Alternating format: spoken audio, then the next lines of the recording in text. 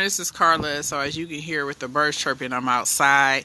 But I wanted to do this live stream on Facebook, and I'm going to put it on my other channels and my website because it's in regard to the certified in cybersecurity, my exam experience. So if you've been following me on my blog, carlarjenkins.com, on YouTube, thank you. But this is part of the ISC2 1 million certified in cybersecurity, and then it's an entry-level cybersecurity certification. And I always preface that I have several years of experience in cybersecurity when taking it, so I provisionally passed. But I wanted to let you know, regarding my experience, you have to go to a physical testing center. I went to Pearson View. That's where the test is administered through, I believe, in the United States. So I went to one.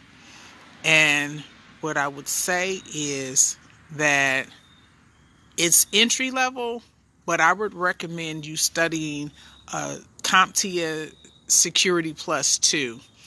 The exam, the self-paced on learning, isn't enough for you to pass it. I had to rely a lot on my previous knowledge of ports and everything, and I've gone through the whole self-paced learning, and I took the pre-course assessment and the post-course assessment, and a lot of things that were on the exam weren't covered. I would recommend the book Get Certified, Get Ahead, which is a CompTIA Security Plus exam prep guide. That would really help you pass this exam. I do feel that this exam is very hopeful because of the brand of ISC2, but if you just use the self-paced information and study guide that they provide, that's not enough because it doesn't go into depth for you what you would need to pass. So I wanted to tell people about that. I have used some of Mike Chappell's LinkedIn learning class about it, but I didn't go all the way through, so I can't definitively say whether or not he covers everything. But what I will say is do some Security Plus. I recommend the book Get Certified, Get Ahead. Also, you should check out Professor Messer Security Plus.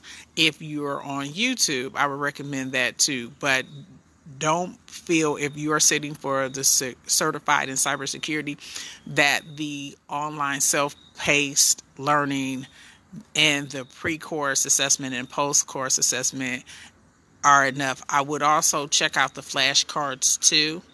The flashcards on Quizlets, which I'll put a link to because I talked about them on a YouTube video. I do think a lot of that is in there that's not necessarily in the self-paced learning, so I would check that out too. But that's my experience, my resources and recommendations, because I always create content and videos to make sure that you get a full holistic picture of what's expected when you apply, the resources. So because time and money are two very important resources to you, and I respect my audience enough to be able to provide you an unbiased look because I do it myself. So once again, this is for the certified in cybersecurity, my exam experience. Also, you want to work with me in cybersecurity, get in touch with me at carlarjenkins.com/contact. Thank you for watching. I'll see everybody in the next video.